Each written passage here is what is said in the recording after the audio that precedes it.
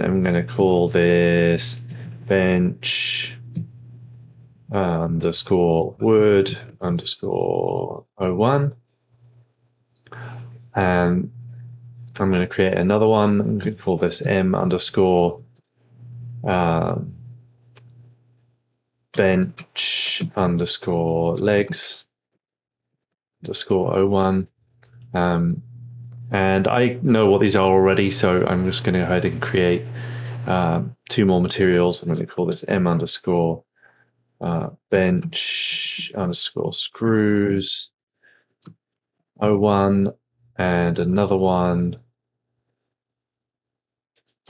m underscore bench underscore I'm going to call them hinges, although I don't think that's quite the exactly correct word for what those are. But anyway, so I've got my 4 materials there, which I've just created.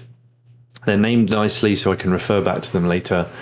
And I'm just going to double click on that to bring up the edit window. And that's going to bring up this edit window for that material.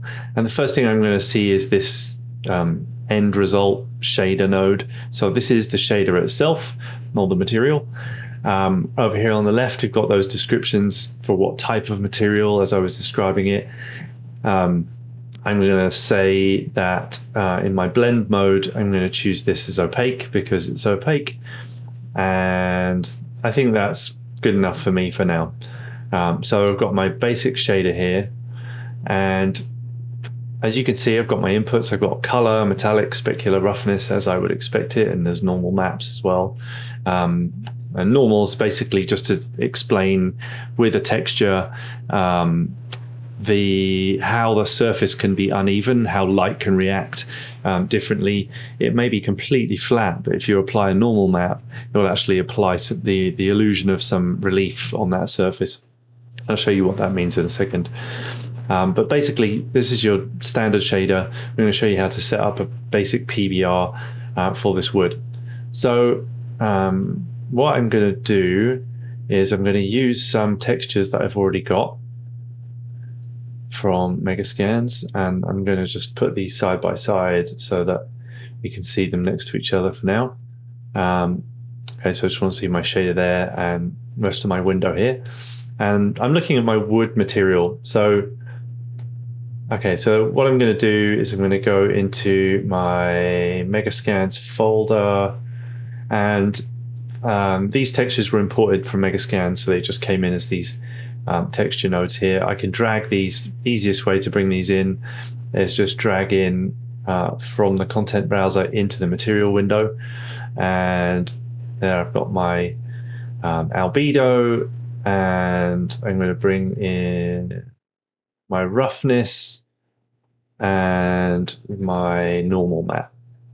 Okay, so basics of a PBR material. Okay, so now I've got that. Drag that in from my content browser.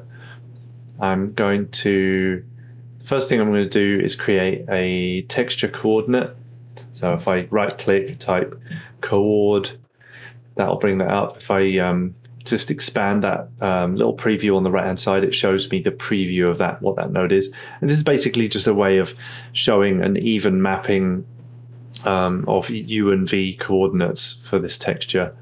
So basically, I'm going to plug that into the UV slot.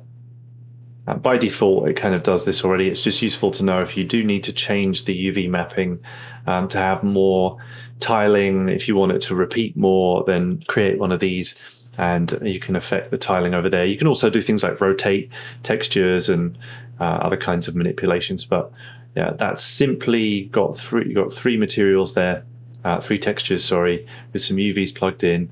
Now I can drag from my outputs, my RGB color values. I'm going to drag that into base color. I'm going to drag this roughness into roughness. I'm going to drag my normals into normals. And so I've got 3 textures in there, and I can see my preview up here in the preview window, which is, it's nice to be able to kind of see roughly what that's going to look like on a shadable.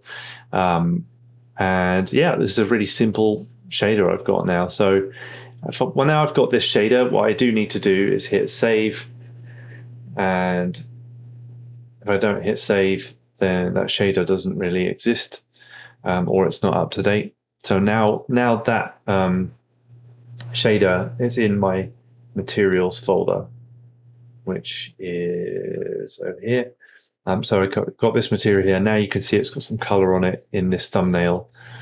So what I can do is I can drag this into one of these slots, but because you can see they're all called element 0, 1, 2, 3, which is not very easy to figure out. The other thing I could do is actually drag this material into the viewport here. So if I drag the wood onto where I think the wood's going to be, then it will also drop it on there. And you can see that it's also put itself in element 3. So instead of having to guess which one that goes in, I can just drop it in the viewport there.